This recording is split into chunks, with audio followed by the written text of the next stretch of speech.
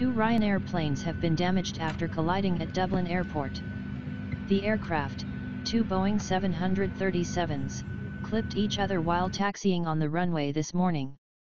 No injuries were reported after the wingtip of one plane scraped the tail of the other, said a Ryanair spokeswoman. Emergency services were at the scene and the Irish Aviation Authority, IAA, is investigating.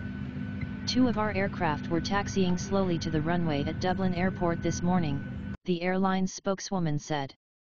The winglet of one aircraft appears to have scraped the tail of the other. The planes had to return to the stands and the passengers are traveling on replacement aircraft. Ryanair apologized for any inconvenience but played down any risk to passengers, saying, "There was no impact on customers on board." An IAA spokesman said, "The Air Accident Investigation Unit, AAIU, of the Department of Transport, Tourism and Sport has been notified and will conduct a further investigation."